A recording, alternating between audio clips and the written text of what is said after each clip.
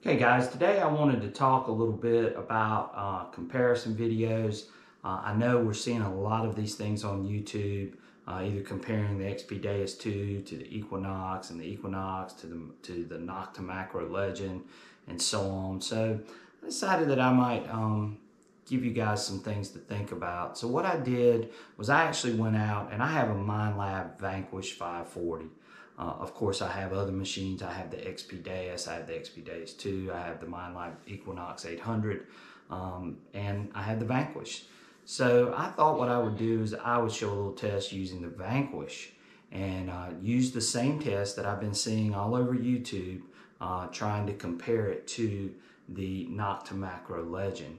And what I did was I elevated the nail about a ½ inch up from a dime and also a nickel. But one thing I want you guys to pay special close attention to is how I actually did this test. And I've noticed this in a couple of videos that I've been seeing. What the testers are actually doing, and when they're showing you their video, they're actually taking the signal and wiggling it just over the target. They're isolating the target. They're putting it straight down the barrel of the shaft. And I'm just going to be honest with you, pretty much any detector will do that. And that's what I'm trying to show here, that the 540, a little lesser machine, paid 500 bucks for it, it'll do that same thing. So you're seeing it hit these targets just simply by wiggling it over it. You'll also notice that with the Vanquish 540, what I did was I did a longer swing over the target just to show you that it could hit it. And you know, you be the judge, but all I'm saying is that the Vanquish 540 is a multi-frequency detector, and it can do a lot of the things that I'm seeing in these videos. I want you guys to be the judge. With the Legend getting ready to come out, being shipped, some people already have them. But I do want you to be aware of those types of things. So just once again, I'm using the Vanquish 540 with the jewelry program on.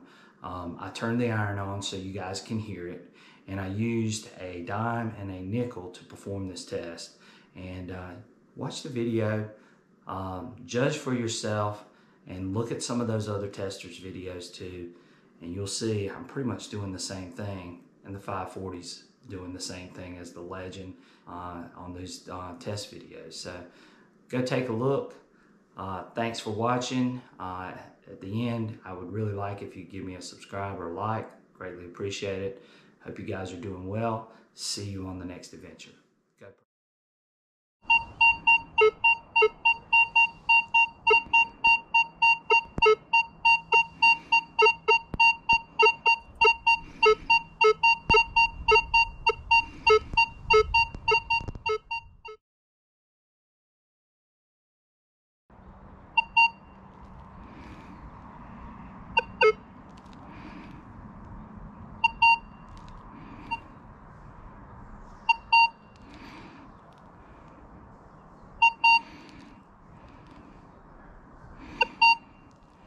GoPro, stop.